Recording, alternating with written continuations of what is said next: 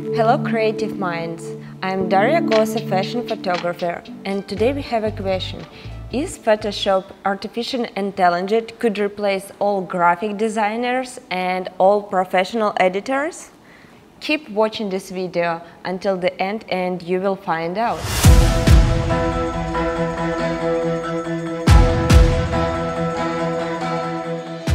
Photoshop AI is in beta version right now, and you could download it in your Creative Cloud account.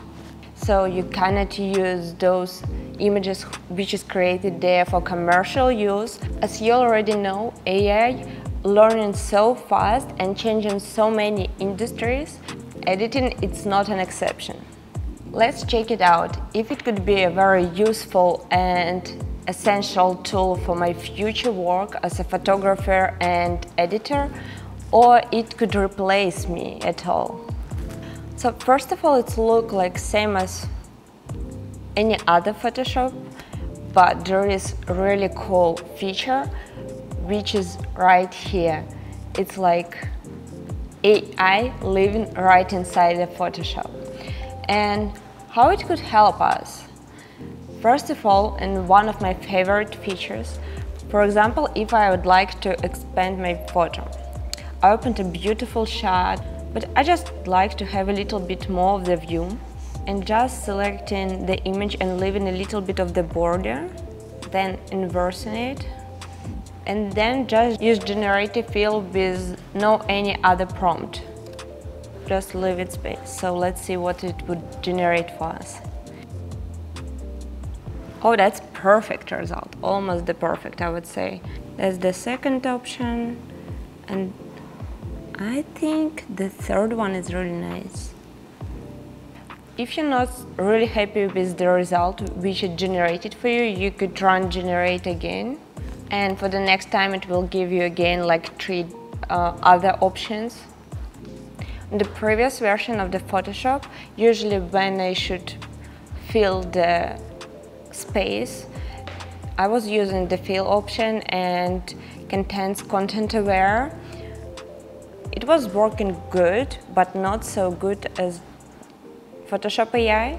Let's just try it. I feel like left side it's doing like okay, but the right side is going a little bit crazy, and also this line it's not continue. On the top it's look a little bit weird. Also, there is some artifacts from the left side. Let's try to run Photoshop AI. Other option what I really like about the new Photoshop AI tool, it's removing the things perfectly. For example, after this fill-in composition, I don't really like this line and this one, and it could remove it perfectly. Let's check it out. So you can see how it's removed this thing perfectly, and also, as I told you, I don't really like this kind of reflection, so I would select it. If you'd like to remove things, you don't need to write anything in the prompt, just leave the space empty and just press Generative Fill. My god, that's an amazing result. It's look more visually powerful and more impressive, much more impressive. I would save this image, I really like it, and I also like how it's adding this line right from the corner. The composition looks very nice. If you'd like to expand your image and using generative tool like to fill the empty space, it's one of the best options of using the new Photoshop AI. The one issue which I could say if you're using this generative tool, especially like adding extra space, so it was kind of drawing other kind of buildings. And if you have a series of photos, like on the same spot, same location, kind of same angle, but a little bit different, it would generate you every time differently, and that could be an issue. So I really like this image too. I'd like to expand it a little bit, and then my idea was to add in a little bit of the water reflection on the floor. I would say that selection here is very important. So I selected a space where I'd like to add a reflection. and I'm just putting in the prompt water reflection. Try to use nouns and adjectives. You don't need to say add water reflection. It's better just to say water reflection. Okay, not really. Let's run this generative tool one more time. If you're going right on the person, it would start to generating like crazy things.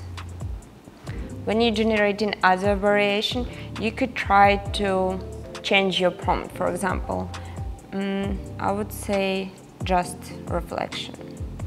I like how it's generating water and reflection, but I don't really like what's doing with the arm. Just go back to the selection and I will adjust the selection. This something looks like almost real. It takes time to generate a good variation which you would like and you could really use, but also the problem that it's always unexpected. It depends on how you select, what are you writing in prompt.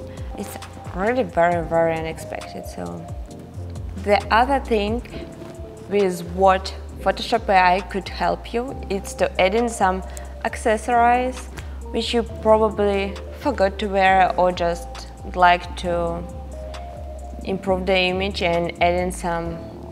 For example, like on this image, I'd love to add necklace for me, like kinda like I'm wearing right now, like kinda choker. Let's try to do it. First of all, we're doing selection. And when you're doing selection, try to draw where you exactly like it and how it's supposed to be. Like for example, like this, I would say crystal choker, maybe crystal pink choker. I'm so excited what it would generate for me. It's something. I really like how it's adding and also doing the same shadows, like it's seeing where the light in it was and how it's supposed to be added. I think I wasn't perfect with my selection because it's finishing here and here, so let's adjust the selection. And also I'm adjusting the prompt. I'm trying to be more specific, like pink crystal choker on the neck. I would say this one is kinda perfect. And let's try just, maybe pink it's too much, let's try just crystal choker. And actually I was just telling that I like the shadow and it's look weird. I don't know why it's going this way. This one's weird too. Let's generate it one more time. I would say this one is very good.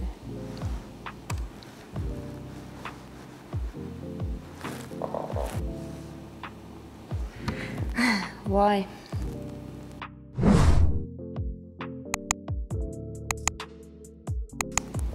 Maybe I should change my hair for red? Red hair. It did pretty amazing job. Wow. So look really nice. Let's look a little bit fake for me, but hold on. Let's look very nice. It's for the first image just changing a little bit of my face, but this one, yeah, this one is look perfect. Even from the first time, from the first try. I love it. Let's also try to change the background. I'm using select the subject. From the one click, it's selected perfectly, just a little bit hair from the side, but I think it's supposed to be fine. Then we're doing the inverse of selection. Ooh! Oh my god, that's something interesting. Fabric. I hope for the better result right now. Ooh, I love this one. With my new red hair. That's something interesting. It already looks very impressive, right? I like this kind of backdrop, it's so cool. New version of Photoshop allows to generate text to image, so let's test it out. I would say happy golden retriever is catching the food in the air. Let's try it. It looks pretty good. It looks almost like a picture. It's really good. I'm impressed. It's really good result. I'm surprised. Honestly surprised. Oh, he's catching cheetahs. Let's copy this prompt and let's try to put it in Firefly and just its two text-to-image Adobe products, and let's just see the difference between them. We're in the Firefly and I'm just copying the same prompt which I used in Photoshop, and let's just see what it would generate. Let's switch for the photo. It's even hard to say. I really like this image. It's not look like food, but it's look like a food. Yeah, this one is really good. The hand is not good at all. So as for now, we wasn't spending a lot of time of doing this image. Using the same prompt, I would say that Firefly get better result than Photoshop. Next time I would tell you much more about Firefly and we could compare it with the Photoshop AI as two Adobe products, see what is better and for what kind of use. For my personal opinion, I would say that Firefly did much better job than Photoshop. So let me know in the comments below if you'd like to know more about Firefly and how it's working, how you could use it. And I would say it's really cool tool. That's a really nice image. I like everything here. But what about if one of my dreams is going to Hawaii, so I was thinking if we could add some kind of green mountains like the background of Hawaii and it could look cooler. Let's try it. That's a very dramatic shot with the snowy mountains on the background. Let's generate one more time. This one I would say the best what we have. It's changing a little bit of her drink. For drink I would say the first image is the best, but let's generate one more time. They're just like not even the photograph. Why? Let's try one more time. I would adjust my prompt. It's pretty good. Okay, let's see what else we could do. And here I'd like to get longer, beautiful red dress. So I would say it to AI that I'd like red, long dress. Honestly, that's not what I was expected. I adjusted my selection. That's one something. That's look like kind of different fabrics. I don't like the shape here. This one look very natural, but I just don't like it. I think as for now, this one is my best option, but let's try one more time. That's look weird. Honestly, like super weird. Ooh, I like this one. So I think I would stay with this or this. I think this one. I would just adjust it a little bit. Okay, now I'm happy with the result with the dress. It's look great. As I told you before, Photoshop AI is really good with the clean background. And I remember when I was doing this photo shoot, it was super dirty beach. So for this photograph, it was taking a lot of time to clean the sand from the seaweed. But let's see if the AI could do it much better and faster. So that's the original image. You see how a lot of the seaweed here. So I would try to select it. So So let's leave it empty and try to generate. This one is pretty good result, actually. This one, it's looked like kinda rocks. What it did, it was perfect. I'm really happy with that result. First of all, I'd like to see if it could replace this shadow. It's perfectly, we have different options as well.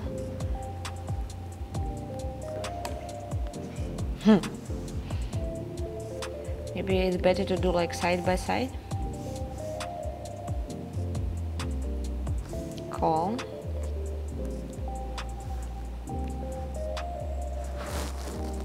Tell me when. Wow, that's really cool. Oh my god. I think like this or this. Oh my god. For the composition, I would say the first one, but I think the more realistic one is the third one.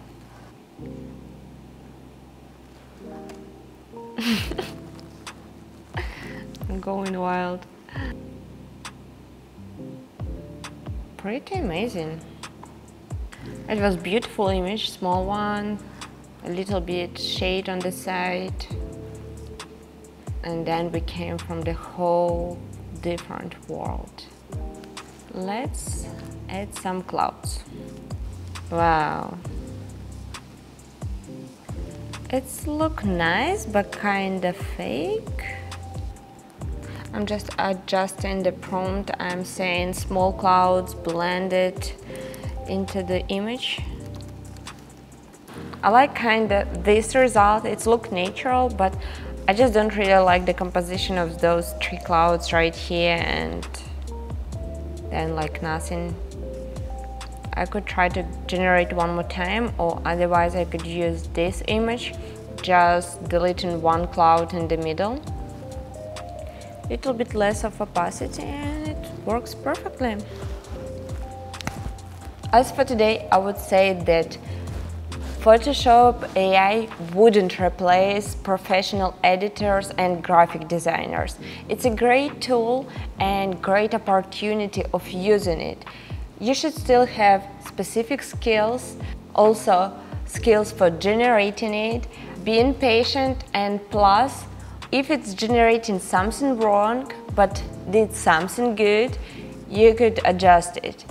Unfortunately, it's not a magic button which you could press and in 1 second generate the perfectly image. Sometimes it could work and this really amazing result how you were seeing today, but sometimes and most of the times it's doing completely wrong. You could see how from each year to year AI coming to each industry and changing it. Is it good or is it bad? You to decide. But personally, I think it's really nice and great tools. If you enjoyed watching this video, please give me a like, hit subscribe button and see you next time.